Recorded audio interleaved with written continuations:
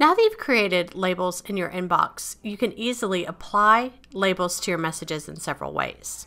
First, you can click on the checkbox next to the message,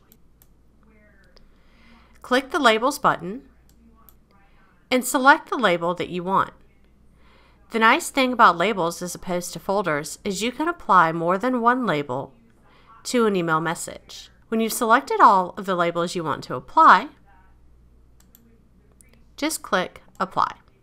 When you have a message open, you can apply a label in several ways. Again, you can click the label icon and check the labels you want to apply. Or you can click, hold, and drag and pull a label from the left-hand side over onto the email message. You can easily remove labels by clicking on the X that is to the right of the label. You can also apply labels to messages in your inbox without opening them by clicking, holding, and dragging the label and dropping it on the highlighted message.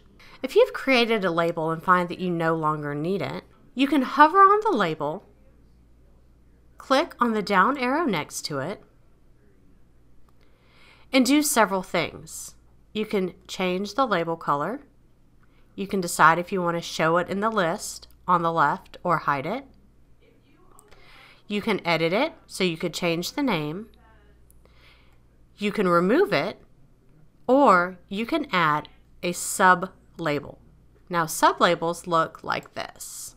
So I have a schools label, and I can tell it's a sub-label because there is a triangle to the right. When I click on that, you'll see the sub-labels that are underneath it. So to add a sub-label, so for example, for all of my schools, these are sub-labels. Again, you would click on the down arrow and click Add a Sub-label. And those are how you can apply, edit, and delete labels.